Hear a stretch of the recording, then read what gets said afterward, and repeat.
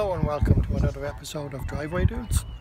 Today I'm going to show you how to replace the dip beam or low beam bulb on an Audi A3 8P. On the back of the headlight unit we have a cover to protect it.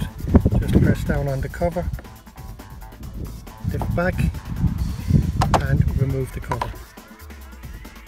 Now this is a very awkward job, but lucky enough Audi in their might and wisdom has decided that there's no proper retaining clips other than push-in safety clips or securing clips.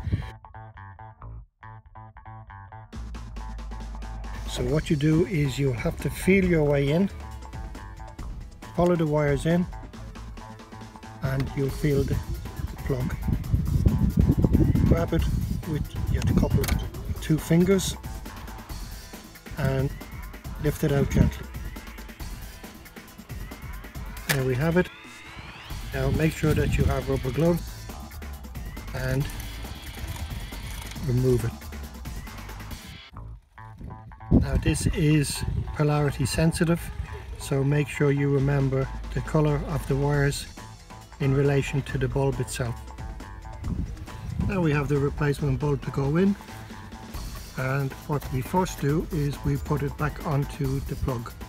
Now taking into account the polarity again, and as a guide on this one here we have a little nib on top here and the brown, as I saw when it came off. So we'll put it back in that way.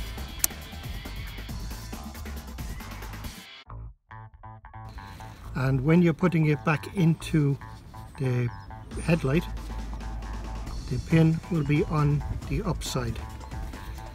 Now it is probably even more awkward because you're having to find your way to the headlight without being able to see anything. Now I think I have it, and make sure it's in the upright position and push. You'll hear it click or clip in, and it appears to be in.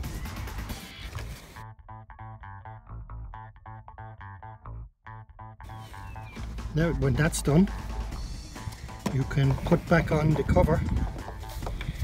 The bottom of the cover has two little pieces here that will slot into the bottom of the headlight unit. So once they're slotted in, the whole headlight unit will clip back onto place. And there you have it. Thanks for watching Driveway Dudes.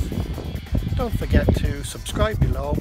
Feel free to comment, like and share.